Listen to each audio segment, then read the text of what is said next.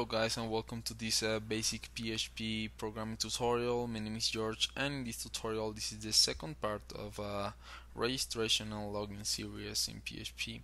And in the last video basically we created our database and we made a table with a username, password and email fields and ID of course. So basically what we're going to do in this video, we're going to over here we're going to input some username, some text password, for example password, and an email, just like that. Just click on submit and we will see that information in our database, just like that. The only difference is that the password is being encrypted, so we're going to see how to do this, and this is a really more secure way to handle user registration, so our database is going to be more secure. So now go ahead and create a file called register.php. I have it over here in this folder, register.php, and I have all this code. And basically over here, the first thing that you need to do, you need to create your HTML form. Just go ahead, pause this video and copy this code. We're going to use the post method and we're going to post this information in this very same file. You can change the password to password type, so you will see that basically the password will be like encrypted or so it will be safer in theory. And let's go ahead and write the code. So basically what I did here is two functions. One connect function, because we need to get a database object that allows us to connect the database and to make some queries.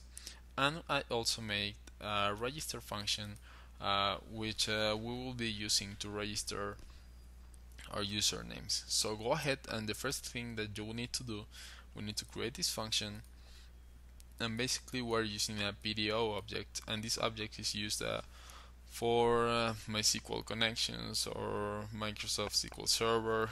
This is an object that makes database connections more secure and easy to use. So just go ahead and create a function with these two variables, the database user and the password, and type this line over here. What it does is that we create this variable that is basically the PDO object that is the connection to the database, and the first parameter we need to specify that it is a MySQL database and that the host is localhost in this case, because I have the database on my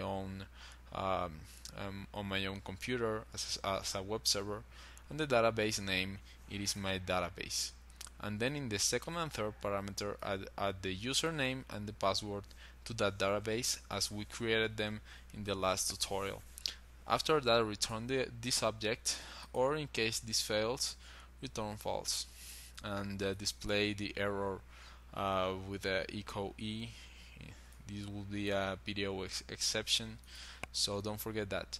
And this is the first function to connect. So then we're going to create a register function in which the parameter is going to be that database connection object, that PDO object that we can get through here, and we will capture the information from our form in HTML.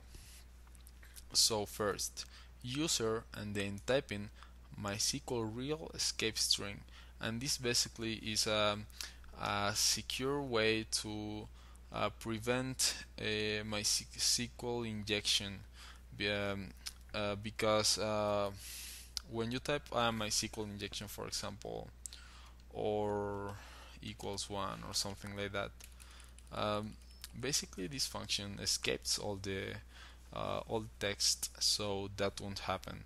And inside here you can use the post variable to get the username from the form, and you do the same with the email. But in the password, we're using the SHA-1 method function to encrypt this password with the SHA-1 algorithm, and this algorithm is basically really secure.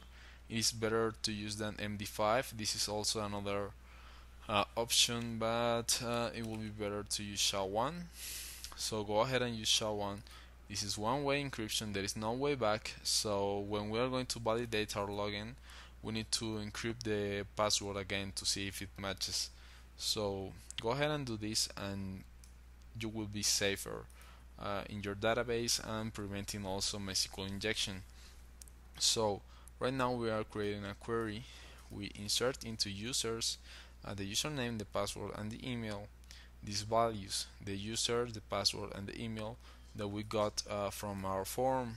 After that, we begin a transaction. This is exclusive from the PDO objects. We execute the query and we commit. And basically these two lines over here, we are beginning to a transaction with the database.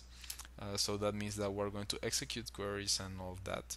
Then we execute our query, and finally we commit.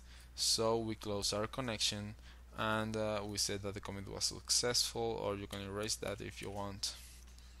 And as always, this must be between try and catch in case that something goes wrong, but nothing more. That is very simple. So these are the two basic functions. Go ahead and copy them. These are really interesting functions, or how to connect to a database. And right now, over here we have this if is set, and this means that we're asking the PHP file that checks if something has been posted by using the post method to the username and the password, and if we find nothing, so we will not register a thing because we will have no data to make the user registration. But if we do, that means that something has been submitted to this file, and so we need to create our DB object by connecting to the database using our username and password. And if that DB object results fine and it is not false, so that means that we returned this value over here, we will register the user by using this function, and then you can type in an echo user registered. So go ahead and save this again, and you can try it out. For example, username, another password, and the email, whatever. We're not really validating the email or double password retype or something, so just click submit, and basically with that you can check this out again, and you will see that we added in another username with an encrypted password, so this will be safer. So I hope you guys like this video. You can check out the code over here. I will leave this so you can pause this video and copy the code. Basically this is the strong part, the connect function and the register function, and you can check out the PDO object on internet. It is really interesting way to connect to databases, so I hope you guys like that. And well, if you like this video, don't forget to click the like button, and you can subscribe to my channel if you like so. And in the next video we'll be making a login form, so we can check out if the obviously the I'm sorry for that, if the username can log in into a page, checking out that from the database. So I hope you guys like that, and see you later. Bye bye.